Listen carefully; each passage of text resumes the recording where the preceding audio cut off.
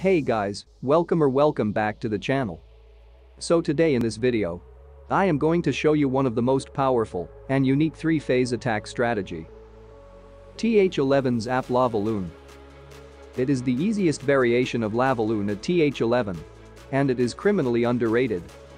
I will teach you everything about this strategy in this video, so keep watching till the end to master this strategy. Let's start with the troop composition. This is the general army composition. You can make minor changes according to the base. I will show you how and where to make these changes throughout the video. Take a good look at this base. The major threats to this TH11 Zap Lavaloon strategy are the Queen, CC, Eagle, and multi-infernos. Here we will zap out this inferno. It will also create the funnel point for our kill squad. We will push our kill squad to take down all these buildings. Out of them, Eagle and Queen are our main targets. We will funnel them using Baby Dragon and Sneaky Goblins. The CC is easily accessible in this base, so we will lure that using couple of loons. And the Queen will take them down easily with the help of Poison Spell. That will leave us with this narrow path for our Lavaloon with only one major threat left. Warden ability and haste spells will get us through the core easily. You understood the plan? Now let's execute it. Alright, let's start the attack with deploying the Baby Dragon to funnel on that corner. That will save us some time later in the attack. And zap out this inferno in the meantime as we planned earlier. Let's wait for our troops to create solid funnel. After that, we can start the second phase by deploying ice golems. Backed up by some wizards, King, Queen, and the log launcher. They are our kill squad. I also use the super wall breaker as the log launcher takes some time to open the walls. I lured the CC using 2 balloons to take them down nice and early in the attack. I like to use the skeleton spell to get more value out of the hero dive, as they are great at distracting the defenses for our heroes. The ice golem and the yeti from the log launcher are out now. They will provide further tanking for the heroes to survive longer and get more value. All the targets are down, and a solid path is created for Lavaloon. We can start the third phase of the attack now, which is the Lavaloon part. I waited a bit long here due to my Queen. But you should always start the Lavaloon around 140 mark to avoid the time fails. Always deploy 2 or 3 balloons on each defense, so they don't hit traps and splash defenses altogether. Notice how I deployed them in 2 groups to push more loons to the core. Haste and Warden ability through the core as we planned earlier. After that, there is nothing left on the back end to stop this attack. Don't forget to use minions throughout for the cleanup. You can see, the base is gone, and we didn't even use the Queen ability.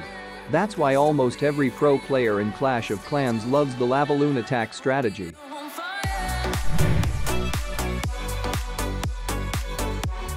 Here on this base, there's only one multi. The other inferno is set single, which is absolutely helpless against this strategy. So we will zap this inferno along with X-bow and sweeper. That will take 5 zaps and 1 earthquake spell. And run our kill squad through Queen and CC. They will also take down all this defenses. We will leave the Eagle for the Lavaloon in this one. The Lavaloon will follow this path behind the remaining sweeper. Warden ability will be used to absorb the Eagle strikes. Haste and freezes will be used accordingly. Enough planning, let's do the attack now. Let's start with zapping out this defenses as we planned earlier. You might be wondering why we are going for that X-bow here, as it is not a major threat to the lalo. But that X-bow is a great value for 1 extra zap spell. And that will also reduce the damage on our heroes. We can use Baby Dragon or Wizards for funneling when there are no resource buildings outside. But almost every single TH11 war base will have the resource buildings outside. So we can use Sneaky Goblins as a cheap funneling option. As you have noticed from the previous attack, the main aim of hero dive in this strategy is to take down one compartment of the base. including the queen and CC along with one major defense, which is this X-bow in this case. The other objective is to create a narrow and straight pathing, which is important for most of the attacks. Our CC troops are out now. Unfortunately, they went outside. But that's not a problem, as we already got all our targets down. Look at the value we got from our heroes here. The invisibility spell is used on the queen most of the time to get more value out of her. Alright, let's start the Lavaloon as time is running out. Always remember to not deploy all of your balloons at the beginning. Save on some of them for later. Now pay the attention here. There are some defenses on edge of this base. So I am using the remaining balloons surgically on them. That way the main pack will move together in the core and don't split to this defenses. This takes some practice if you're new to Lavaloon strategy. It took me a lot of time to learn this deployments too. And just like this, the base is absolutely gone.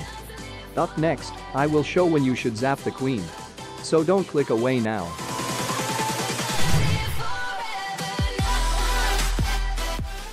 Now this is a difficult base for this Lavaloon strategy, as we can't run our kill squad through queen, CC, and any multi-inferno due to the town hall placement. So what we are going to do is zap out the queen along with that X-bow. That will take 5 zaps and an earthquake spell. We will run our heroes through this path instead. They will take down CC, Eagle Artillery, and this inferno along with other buildings. The inferno is not necessary as we can deal with that later in the lalo phase too. And the Lavaloon will move along this path. The Warden ability will be used on the multi-inferno. That's the plan. Now let's make it work. Alright, the queen is in perfect position. We can zap all of them out now. You need to be quick enough while zapping the queen, or else she will move away and survive the zaps. Be careful about that. We can start the kill squad phase now.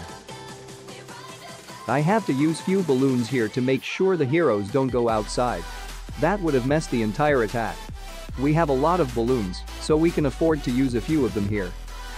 Always try to use King ability when he has around 60% HP left to get the best value out of it and to take down the hard-hitting defenses nice and early. The invisibility spell is mostly used on the queen to get more value out of her. As in this case, we won't get that inferno without the invisibility spell. We can start the Lavaloon phase now. My Lavaloon deployment in this attack is very bad, as I unnecessarily used all the loons at the beginning and I still managed to 3-star. That shows the strength of this TH11 Zap Lavaloon attack strategy. I claim this as the easiest variation of any TH11 Lavaloon strategy because it is much more adaptable. And you have 2 options to take down the queen. Either with the zaps or with the heroes. Both of them are much more easier and reliable than other TH11 Lavaloon strategies. Like the queen charge or the blizzard lalo. TH11 Zap Lalo is also very underrated. I can bet most of you guys had never used it or even heard of it. This is your time now.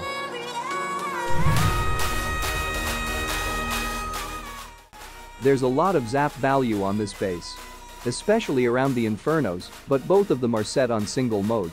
And singles are absolutely helpless against this strategy.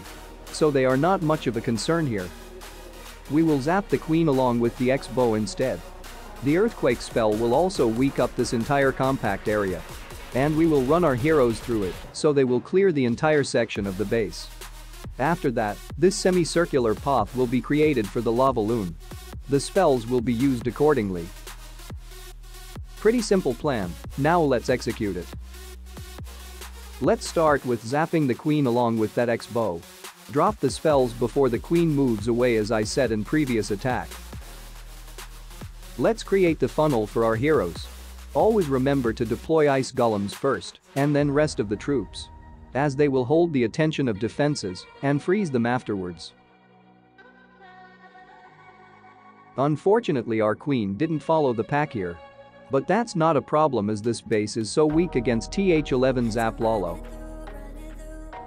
Due to that, we used the invisibility spell on King in this one. The plan is going smoothly, so we can start the Lavaloon now. Now the only time this strategy will not work is when you can't take down queen and cc with either zaps or the heroes, because lalo itself cannot deal with them. Or when you can't create a proper pathing for the Lavaloon. Then they will not move together and go down easily. But such bases are very rare, and almost every TH11 war base will fall to this strategy. You just need to identify the base properly. The other thing to keep in mind is time. As it is a 3-phase attack strategy, time is always a point of concern. If you can't manage it properly, you will most likely end up with a time fail. So you better look out for that. So this is the TH11 Zap Lavaloon attack strategy tutorial for you. I hope you enjoyed and learned the strategy throughout. Consider subscribing for more strategy guide videos. And don't forget to check out the TH11 playlist for other strategy guides.